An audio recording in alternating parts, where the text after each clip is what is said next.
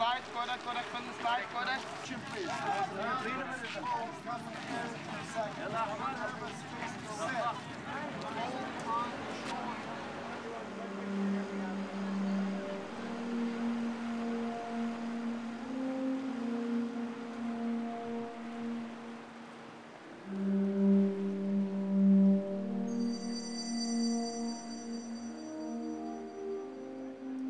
When we come to the temples, there's a tendency to want to grab on, let's say from a mental point of view, and try to process what's here mentally, intellectually.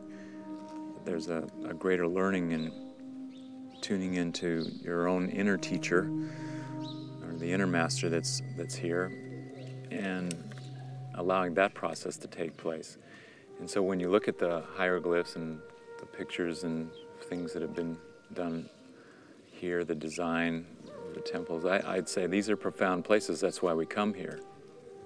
Now, let me also tell you something that's probably obvious, and maybe it's not. Walk in the light. Surround, protect, and fill yourself in the light. Ask for assistance through Spirit, through the Christ, through the traveler, through whatever level of higher consciousness you can tap into and bring forward.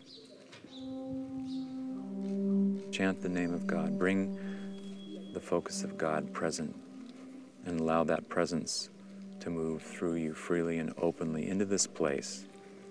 So it is anchored into the center of the earth, that you become an instrument of the divine will